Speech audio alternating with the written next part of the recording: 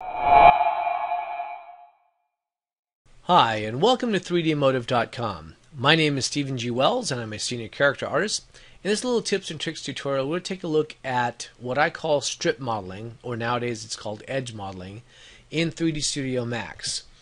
So we're going to take a look at this particular head. It's an orc head. It's obviously a fat, kind of overgrown orc. We're going to break it down into its simple forms, its simple lines. Obviously, I took one side of this and mirrored it over. When modeling, it's always best to, especially a character like this, it's always best to just do, basically one half of the model, mirror it over. You can then tweak it as you need to make these variations and these changes in the face to make it unique. But until you're working with something like that, sticking with something that's just mirrored is usually the easiest and most efficient way to model a face. So here I have in 3D Studio Max, this is the file I have set up. I have an image plane. I used this particular drawing and I cut it in half, obviously, in Max. So if I go to my right view, I've got the side of his head. If I go to my left view, I got the other side. It's still the same side, I've just mirrored it. So basically, it looks like this. This is the way it looks, okay? So I've got my two side views and my front view. And that's really all I need to model a face. Now there are times, in fact, when I only have a front view to model the face from. But if you can at least get an orthographic, and that means without perspective, without depth information. If you get an orthographic front view and an orthographic side view, it makes modeling a whole lot easier. So let's go ahead and get right into this. Okay, I like to start off with just a plane. So I'll click the plane button. I'm going to zoom in. I'm just going to create a plane. There's a plane. Okay. I'm going to right click on it, convert it to an editable poly. Alright. I'm going to open up my material editor. The default is usually M. I have a material in here. It's basically just a material with a blue color. It's kind of a medium or dark bluish color. I change the opacity to 30% and I apply it to that plane. I close that.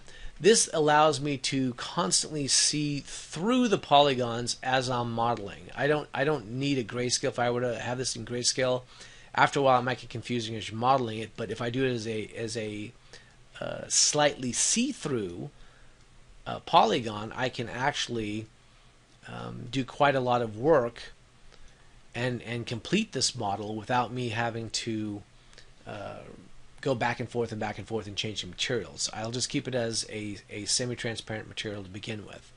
But go ahead and select my edge. Grab that one edge. I'm going to use spacebar to lock it. Make sure I'm in my selected move tool and make sure I'm in X and Y. I'm going to hold my shift and move it over. Hold shift, move it over. Okay. Going to go back to my vertices. I'm going to go ahead and pull some of this in like this. Now I'm looking at this main big brow is just one big piece right now. I'm going to be cutting it up in just a second, but I want to make sure we've got just the basic shape of this brow. I'm going to hold my space bar to lock again, and I'm just going to move it over here. Go back into my vertices. I unlock that. The verts. Alright, now obviously we're getting good shape, but if we go to our right hand view, it's flat, obviously. So we're just going to go ahead in our top view, we're going to go ahead and just pull some of this down and out, okay, just to create a bit of a curve. Everybody knows sort of kind of what an eyebrow would look like, so it shouldn't be super difficult to just pull some of this out. Okay, I'll just pull this around and pull this back a little bit. Okay, let's go to our right hand view. Alright, so let's go ahead and just pull this forward. Okay, I'm going to do it to right about where this eye starts on the side. And now what I'm going to do now is I'm going to select my vertice, I'm going to hit, or my edge, I'm going to hit ring. Okay, then I'm just going to hit connect. I'll go into my right hand view again, and now I can just pull it forward. If I want, I can actually chamfer that, so I now have technically two edges. I can still pull those forward, and in my front view I can now start adjusting vertices as I need to. Okay, so start pulling this down. Okay, this is basically all it is. It's just modeling from one view, then moving it around from another view, you know, and just you slowly will build the shapes you need, like right there. I've got that shape in the front. Let's go to our top view. We can pull this out a little bit now that we can see more of what we're doing in our top view. Sometimes, especially for shapes for faces, it's always best to try and get a little bit of an exaggeration in there. And I'm going to grab this one edge here, hit my loop, and I'm going to pull this down and out. And on this one I'm going to hit loop and pull this down and over. We're not going for exact because the orthographic shots that I started with weren't technically orthographic. So I just want to make sure this is going to look good, because some of this stuff is going to change as I take the model into ZBrush eventually anyway. So I just want to get some of the basis of the stuff working. I'm going to go ahead and change this, pull this down a little bit, since we know that we want it to be kind of in a growling type of state. Okay, I'm going to go ahead and grab these two edges here. I'm just going to pull them straight across on the X. I'm going to now scale. Make sure you want the non-uniform scale. Do not scale in the uniform scale. Non-uniform scale, make sure X is on, and I'm just left clicking and holding, and that's straightening that line out. I'm going to move it over a little bit. Going to look from the top real quick. Yeah, I'm okay with that. Okay, right hand view. Make X, Y, and now I'm just dragging what will be polygons for the nose. Okay. I'm going to pull these up a little bit. And again, because this wasn't 100% orthographic, I'm kind of blending between the two. I'm averaging out the two of them. I'm going to go into my top view, and obviously we don't want something quite this 90-degree angle, so I'm going to actually angle that back a little bit. I'm also going to go ahead and get into my edge tool, grab the ring, and I'm going to connect this as well, because I want to change the shape of this nose and pull this out a little bit. And I'm going to actually pull this in so we get a little bit of a crinkle. Okay. Oops. All right.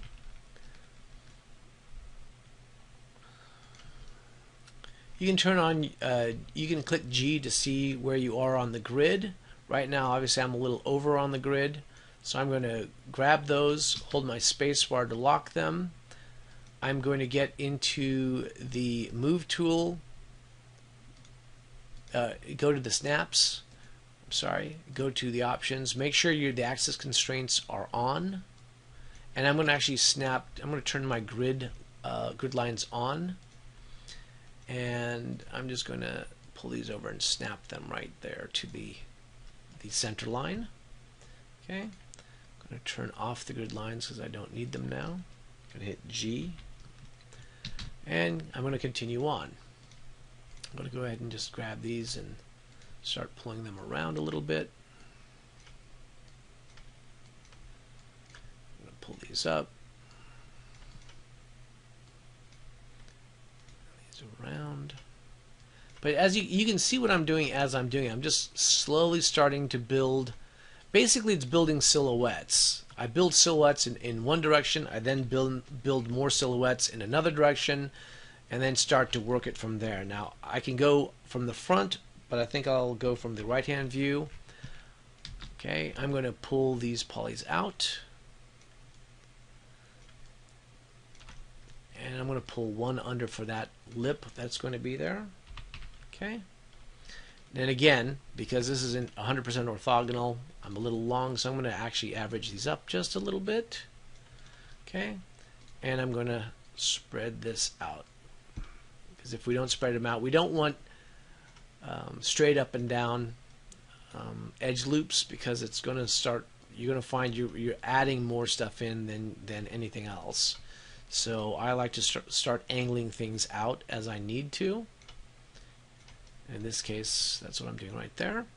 And again, with the strip modeling or the edge modeling, okay, I'm going to follow this basic shape of the upper mouth.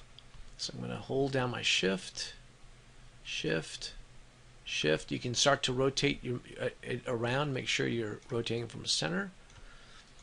Shift, rotate around, shift, rotate around.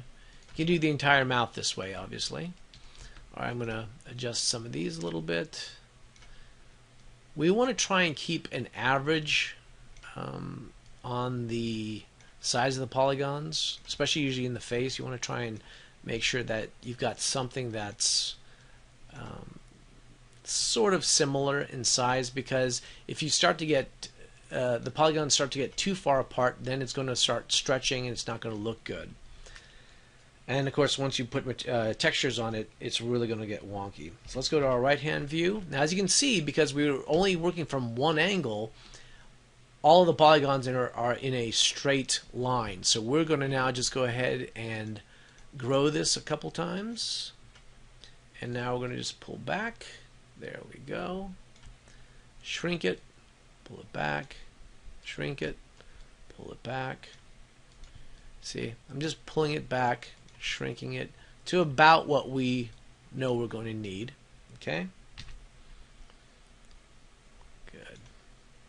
And now I'm actually going to, in my top view, or in my bottom view, I'm going to pull this out, because we want to make sure we have a bit of a rounded mouth, not a convex shape to that. So I'm going to pull this out and around. And I'm going to grab this one. Oops. Grab this, pull it around. Okay. So this is this really is the base for edge modeling or strip modeling. Again, I think that's what they call it nowadays, is just edge modeling. For me, it's always strip modeling. As you can see, if I go ahead and do a quick symmetry or mirroring to do an instance, and I lock the snaps and I snap it over, grab that one, grab back to my material. Let's go ahead and just apply a material real quick, and we're going to grab the vertices. We'll go down to a nice, we're just doing a smoothing group on it that's just the same smoothing group all over. If I hit my P for perspective, you can see how this is now working out. Okay, this is just strip modeling, edge modeling, and you can do the entire face. It's basically modeling from one direction, then moving it over here and moving polygons around. Then you can model, then you model another strip, go to your front, and now you start to adjust it. And then you make sure, though, that it's not just, it's never just, I tell this to my students, it's never just right or left. It's never just front. You want to make sure you get in your perspective view and start looking around as well and see where your model might need to be adjusted. Where you can turn around and go, okay, well, these edges need to pull out right here. We'll just loop that. We're going to pull that out a little bit. There we go. Down. Same with over here. There we go. So we're getting more of a rounded mouth.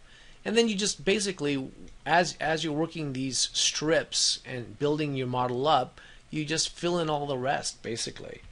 So again, that's pretty much it for strip modeling or edge modeling. Just start with an edge and model out. Take that same edge and adjust as you need to in your other view. Always change your views. Always model from different angles and then check everything in a perspective view and see how it's looking from the top and or the bottom, so you know how your model is going, because you don't want anything too wonky looking. A lot of times I see some students, when they model just from the front or just from the back or from the side, you can tell because it only looks good from that one angle. It never looks good from any other angle. In this case, if I were to build this out, and actually have for a different video, it comes out to be looking pretty good as a game resolution model, which is what I used as the basis to then do an entire series of ZBrushing based on this Orc Head. Anyway, I hope this has been helpful for you. This has been 3dmotive.com, and my name is Stephen G. Wells.